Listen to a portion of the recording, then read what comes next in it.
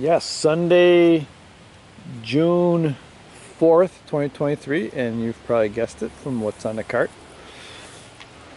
We're going to start here at this brush pile. This section, we've already used the brush cutter.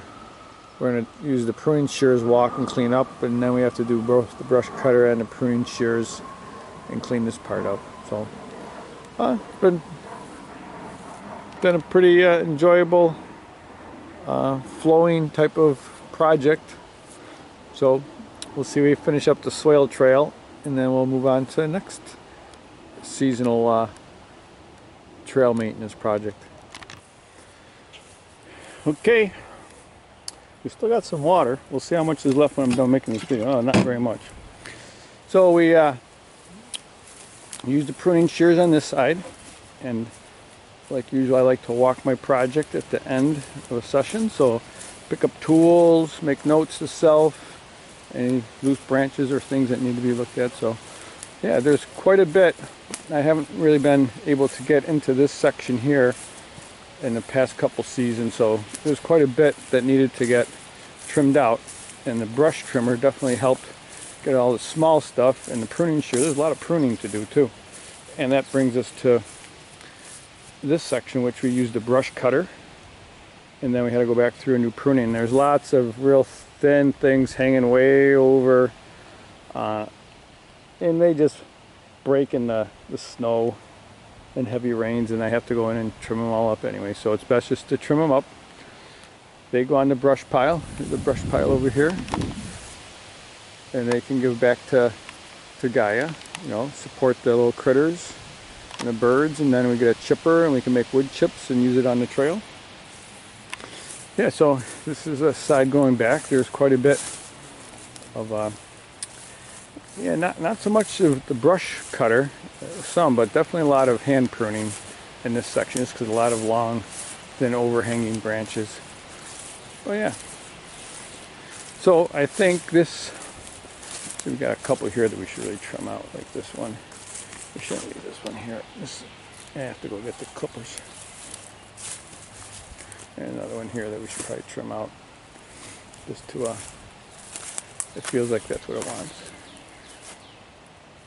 That brings us back to our spot here. So that kind of completes the swail trail. It took us 4 or 5 days, but both sides we got it trimmed up for the season, and this might even last us into through the fall too. We may not need to do as much, definitely not as much in the fall.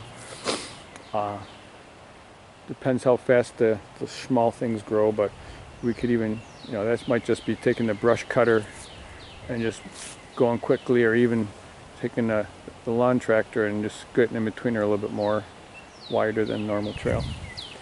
Alright, I gotta clip those 2 small ones, and then we'll see what happens next. Alright, we got a little bit of water left. This is like the main trail, goes north to south. Pretty long.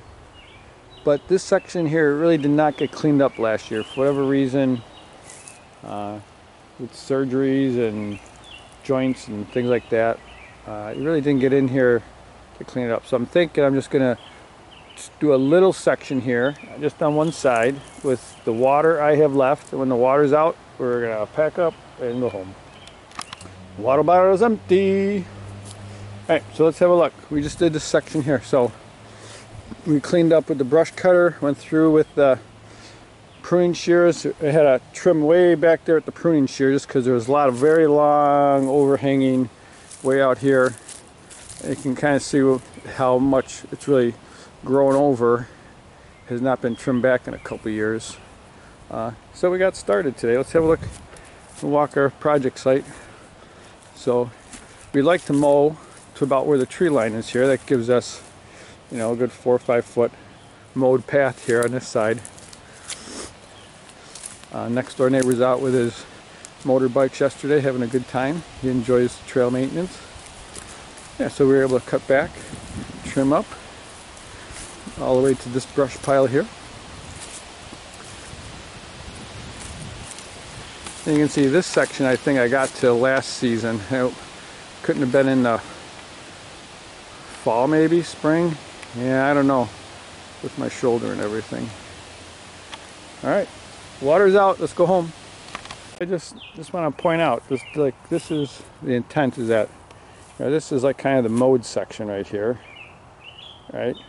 4 inches, and all this over here is just tall grass and wildflowers, a lot of nice buttercups, but we don't want brush overhanging. We just like to keep it cut so the tall grasses and buttercups can come in, right?